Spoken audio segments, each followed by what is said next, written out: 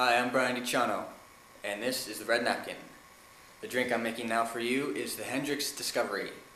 And I guess I'll just tell you a little bit about the drink and kind of its evolution of how I originally intended the drink. It originally started out, I had the name, basically the Discovery. I wanted to have the drinker kind of discover the unique, or the most famous unique botanicals of Hendrick's gin, which are the rose petal and the cucumber. So what I was going to do is just put Hendrick's gin just served on the rocks with a little bit of rose syrup to hint towards the rose botanical, and garnish with some wheels of cucumber just to give some cucumber aromatics in the nose, and then the rose syrup would just sweeten up the gin a little bit and kind of soften the taste and just highlight the rose flavors, and the cucumber fragrance would be highlighting the cucumber flavors within Hendrick's. But I'm not that big of a fan of cucumber, and so I kind of evolved the drink, instead of just being like a simple kind of drink like that, to use a different vegetable that I actually like a lot better, that also works really well in drinks, which is celery. And the celery complements the Hendrick's gin really nicely. It complements the cucumber within Hendrick's gin. The celery and cucumber and gin work really well together, and the rose, of course, works well with Hendrick's because it has rose in it, and the celery also works with the rose. And then just some lemon to give it a brightness and bring out some more of the citrus flavors, and keep it from getting too sweet. So I'll start then using celery, just cut up into like little chunks. I'm using about 5 inches of celery. Make sure you wash the celery, and so you don't have any dirt or anything like that in it. And you just need to muddle this up a little bit to release some of those celery flavors. Celery has a really bright flavor. It's actually really good in lots of drinks. It's one of the ingredients I've been playing around with recently.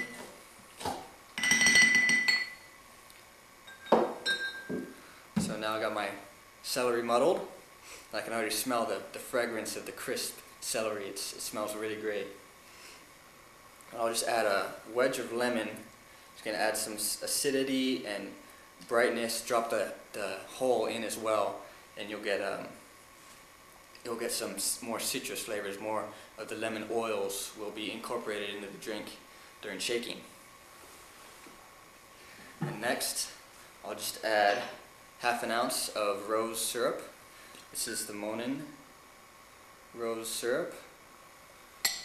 Gives it a nice little pink blush kind of color as well. And then Hendrick's gin from Scotland. It's a really great gin, and I'll use 2 ounces of this.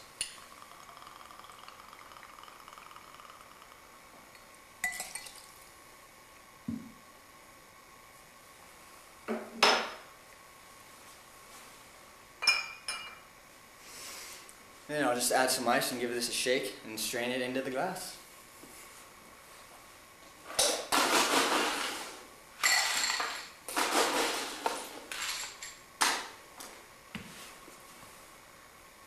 Get my other serving glass prepared.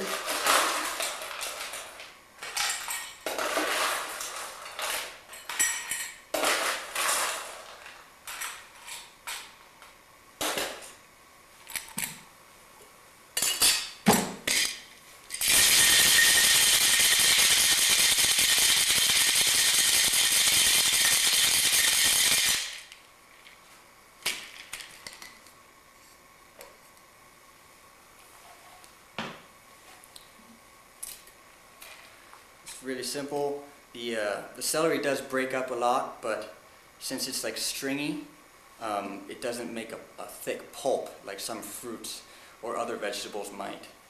So it's really easy to just fine strain this right into the glass.